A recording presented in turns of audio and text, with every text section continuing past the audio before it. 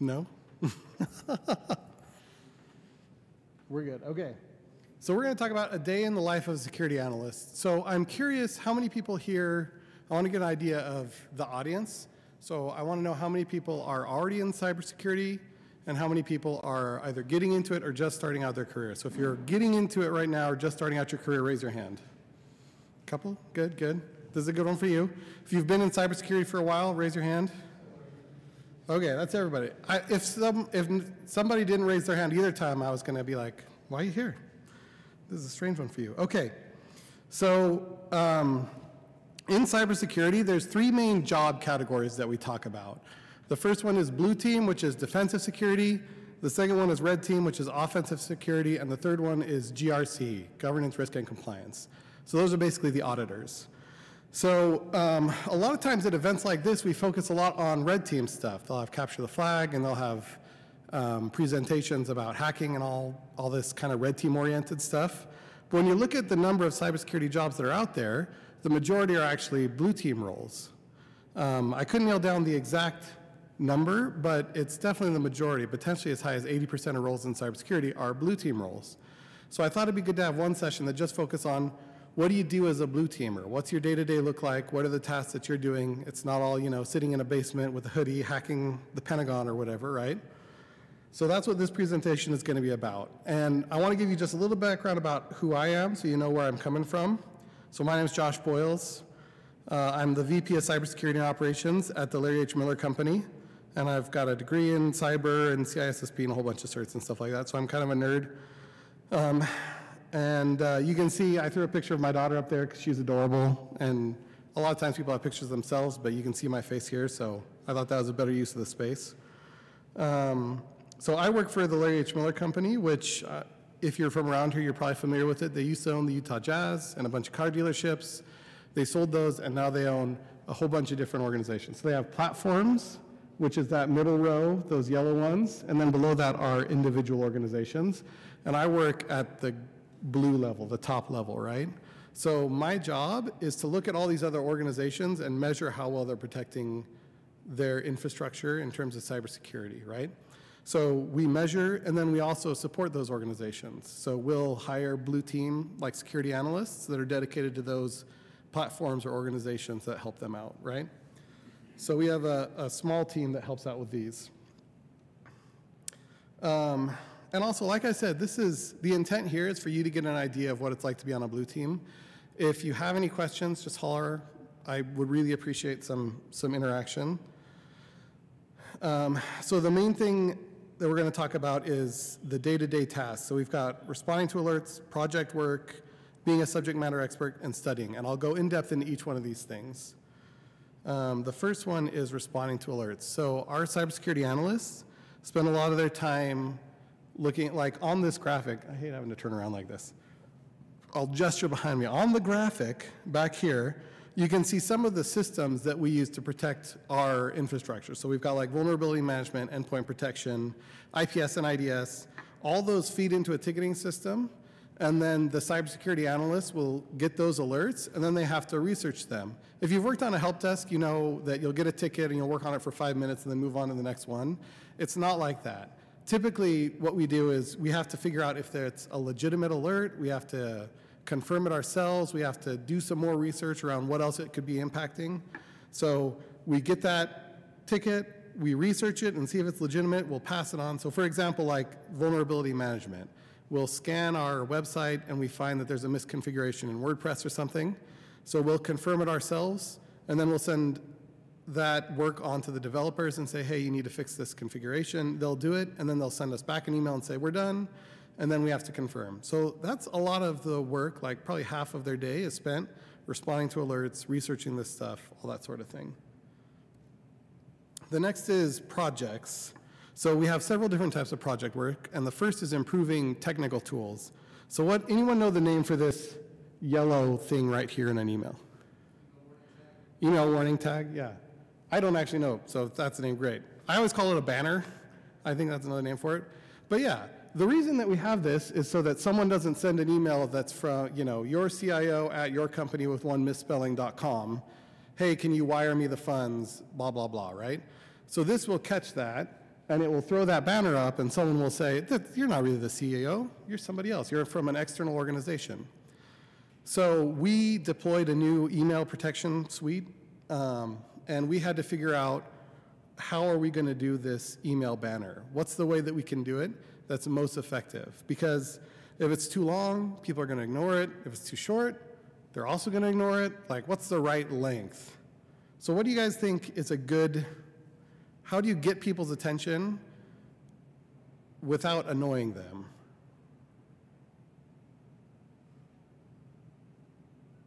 Shout something out. You got something. With a banner, yeah. Like, what wording would you use?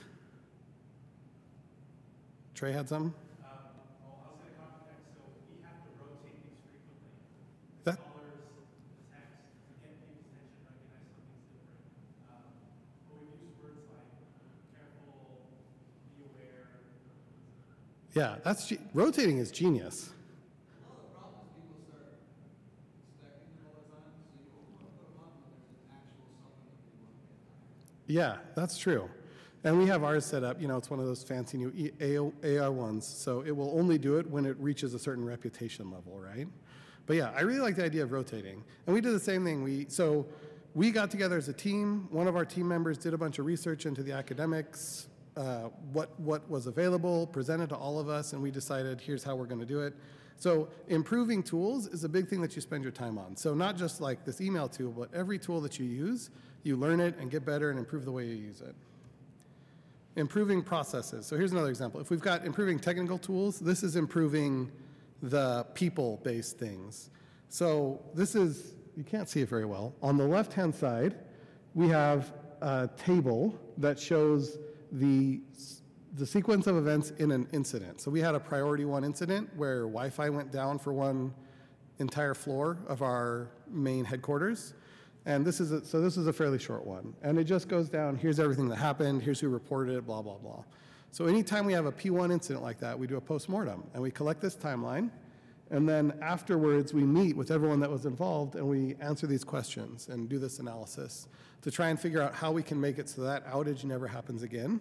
You'll also notice that the last couple questions are about our incident response plan. So not only are we trying to improve the technical controls around that specific failure, but we want to make sure that next time we're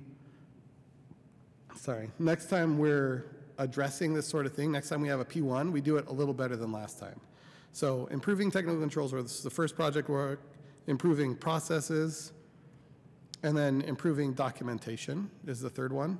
So this is an example. At Bsides SLC, I talked about writing good documentation, and I used the example of incident response plan. And I talked about our very first incident response plan that we had was delivered to us by a consultant, and it was like 16 pages long. And in the midst of a P1, no one is going to refer to it, and no one's going to memorize it beforehand, so it was basically useless for us. So we took that 16 pages, and we narrowed it down to 3 pages, and then we tried it like that for a while, and it definitely worked better, but the help desk still had a hard time because they had a lot of turnover. So we narrowed it down to a 1-page cheat sheet that we just pasted on the walls in the help desk so that they saw it anytime there was a priority 1 thing, they knew exactly where to look, and it was all there for them, right? So a lot of time on the blue team is spent improving your documentation as well. Another thing is you work as a subject matter expert, both within the IT department and with the business. So we've got a bunch of questions, and I want you guys to answer them for me. So the first one is a question you might get from a user. Is it okay to store passwords in a shared Excel document? How would you respond to this? No? Okay. Now, like we all know, no is the obvious answer, but how would you respond in a way that doesn't make them feel stupid? What would you say to them? Give them an alternative? Yeah, that's a really good one. Say, we don't want to do that, but we do, like, we pay for a password tool, right? A password manager. Great. That's a good one. All right. Do I really need to restart my computer to install updates? Yes. The answer is yes. How are you going to, but the user that's coming to you, the CEO, this has never happened to me. Our CEO is very tech savvy. But let's say a CEO comes to you and says, I really don't want to reset my computer, man. It takes me away from important deal making I got to do. What do you say to them?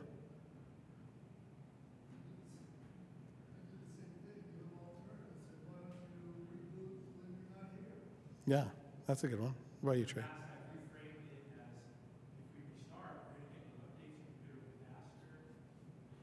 It'll actually perform better, you might get some features. Yeah, that's great. Yeah, that's fantastic. So you can reframe it and tell them why it's actually good for them if you do it. This is where I like to trot out statistics sometimes, and I'll say, 60% of attacks or more involve unpatched software. So if you just reboot this when you're heading home, when you're not thinking about it, you're reducing our risk 60%. That's pretty big. And then they go, oh, okay, I don't like risk. Nobody likes risk. How much would it cost if we got hacked?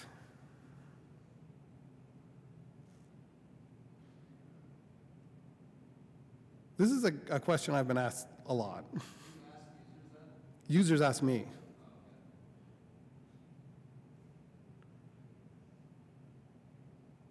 I don't know. There's ways to estimate it. So one methodology is called FAIR, and there's other organizations that do that. So this is something like when we're reporting to upper management, that's the one question they want. How much will it cost us? They want to see dollar signs.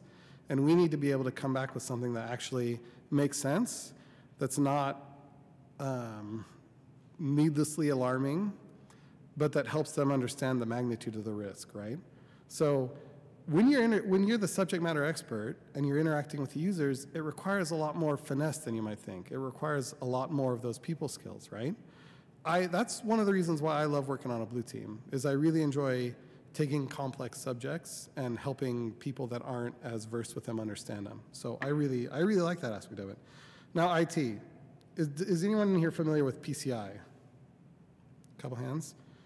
This is a developer asking, how important is migrating off TLS 1.1 for cardholder data transmission? Can it wait until next year? No, you're correct. It cannot wait till next year. So you have to be on 1.2 or above, because 1.1 has all these things, right? And that's another thing but in talking to them, you might say, we never want to say just a blanket no, so we would say, it's required by PCI, the fines for not being compliant are this much. If the business wants to pay those fines, then they can do it and they understand the risk, and also we might get breached. But we want to make sure they understand, right? Why is it important? Why is? Oh yeah, is that what you would tell them, or are you asking me?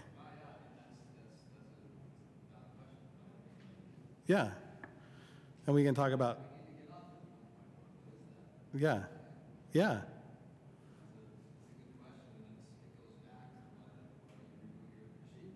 Yeah. Yeah. Yeah, exactly. Thank you. Okay. How often should we require that users change their passwords? What do you guys think?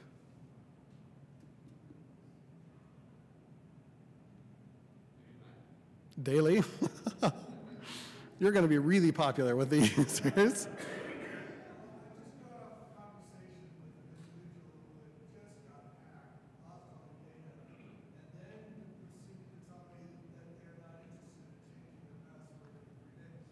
Yeah. Knowing that they just lost everything. So if they've got that mindset of no, even though they just got hammered, I mean, how do you get past that? Yeah, that's a good question. So personally, it's every 3 days. Yeah. I have a friend of mine who's in the business, and he's trying to convince me he's got a password that's 6 characters long that is unhackable and not be cracked at all. Like, you're either lying to yourself, but that mindset is so pervasive both by people in the industry and the rank and file. Yeah. So I don't know. I mean, how often? How many times do I get hacked? Yeah. Trey, you raised your hand? Yes, it's interesting with IT, right? You can explain a little bit more, maybe provide some context, Yeah. right? And talk about like statistics, right? Those password breaches happen because of successfully compromised credentials. So we want to rotate them and maybe have a compliance framework that you deal with. So every 90 days, every 6 months, whatever. So kind of combining that with maybe offering some sort of solution like a password manager or privileged access tool that can actually rotate passwords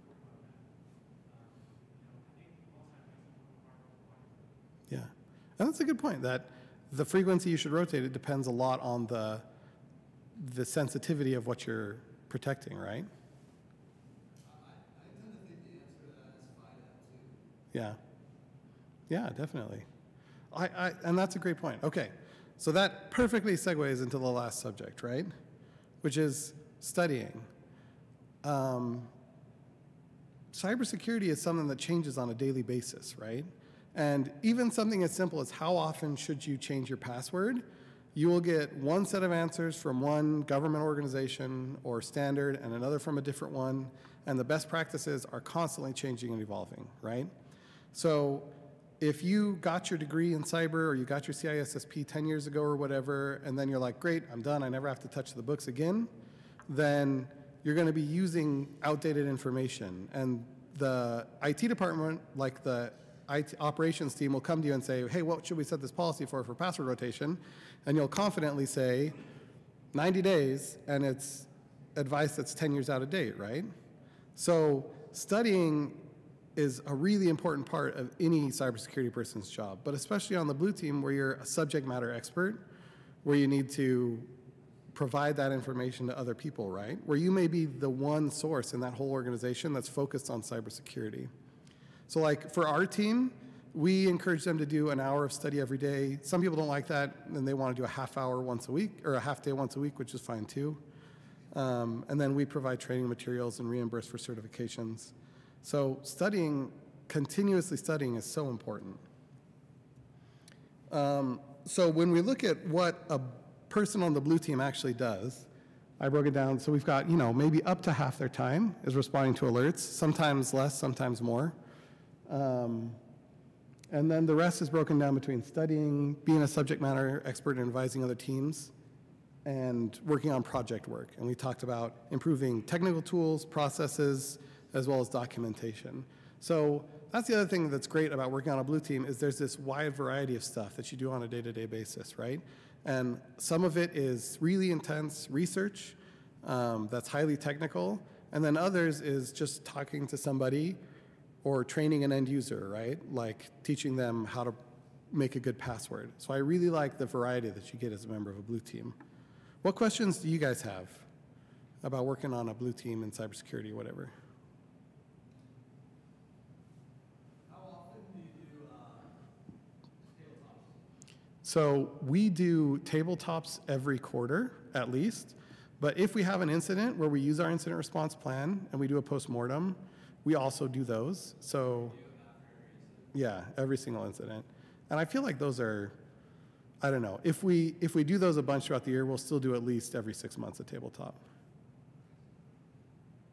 What else?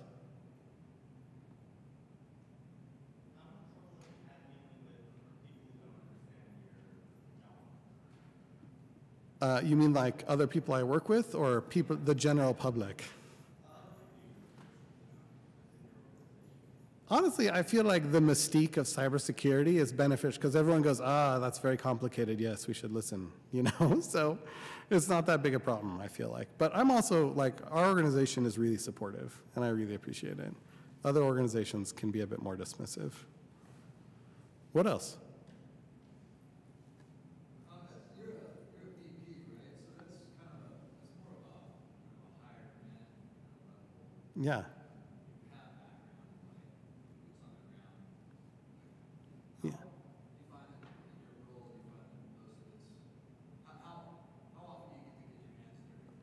Not as often as I'd like, for sure.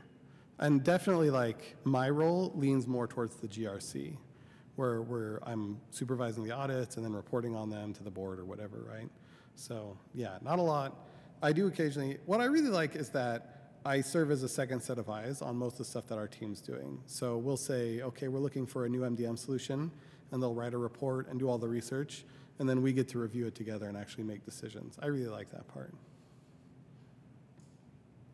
Anything else? No? Okay, great. I think we're right about on time, too. Well, we're a little early. If someone's looking to get into cybersecurity, what certifications or education, requirements, things would you recommend? Yeah, this is a great softball question. I appreciate it. Really teeing me up there.